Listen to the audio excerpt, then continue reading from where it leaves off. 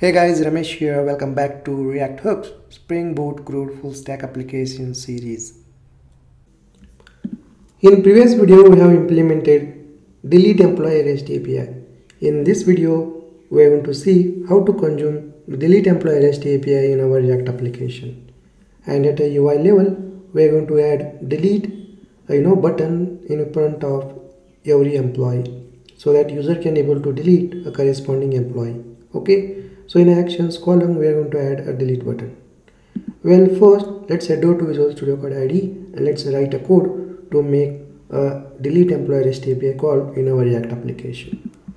Let's head over to Visual Studio Code IDE and let's head over to employee service, and within employee service class just write the method over here, delete employee, and just pass employee ID as a method argument. Okay. And again call the Axios object and call its method delete. We are making a delete HTTP request, so call the delete method and pass the URL, that is employee base REST API URL, and we need to pass ID in the URL, so slash and then append the ID, that is employee ID.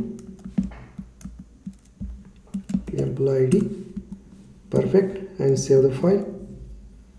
And let's go back to list employee component, and along with the update button we are going to also add a delete button. So let me add a button here. Along with the update we need to add a button, so button, and then just close the button, and here just add bootstrap CSS class button danger. Alright, and we are going to have on click event here. So once user click on delete button, you should be able to call a method. Okay, so let's have on click function. Within a curly braces, let's have an arrow function and the method name something like delete employee, and we need to pass the employee ID to this method. Alright, make sure that the syntax is correct and just pass delete as a button name. Now let's go ahead and let's define delete employee method. Just go up and here let's have our function const and then delete employee. Alright, and just pass employee ID as a method argument. Perfect, and just log the ID here, console.log and the employee ID. Perfect. Now let's save the file and go back to browser, and you can able to see here delete button is visible, but update and delete button both are touched here. So let's have some margin between these two tables. So let me fix that. So go to button again and let's write some CSS to give a margin to this button. So let me give style here, style within a curly braces object, and then margin left, let's give 10 pixel. Save the file and let's go back to browser, and you can able to see here we have given margin between these two buttons, and now both buttons are looks good. Perfect. So, and again we want to check whether this ID is available in delete employee method or not. For that, let me inspect.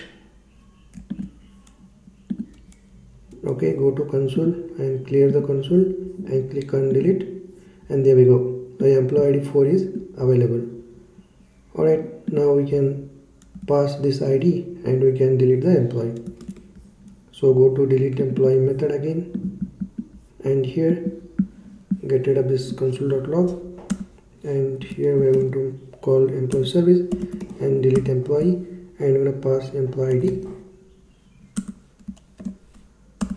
Okay, and then we're going to call then method to handle the promise object, a response, arrow function, and we can also have a catch block to just print the error, console.log, and just print the error object. Perfect. Now once user delete the employee, user should be able to navigate to the list of employees table, right? So after deleting employee, we need to call get all employees method. So if you can see here, within a use effect hook, we have written this code, and similar code we want within this method. So instead of writing the same code, let me write the common code. So for that, I'm going to write here one method const, okay, and let's say method name get employees, and this should be a arrow function, okay. And let me quickly copy this code, okay, and let me copy this code and let me paste within this, and just call this method within a use effect hook. Okay, perfect. Now same method we can call here in a response of delete employee method. Looks good, isn't it? Great. Now save the file. Now let's go back to browser and let's see whether our delete employee functionality is working or not. Go to browser, refresh, and let's say we want to delete employee 8. Now go ahead and click on delete, and there we go. Employee with ID 8 is deleted. Now let's go and let's try to delete employee ID 10. Employee with ID 10, and there we go. Let's delete one more employee. There we go. It means that we have successfully implemented delete employee functionality.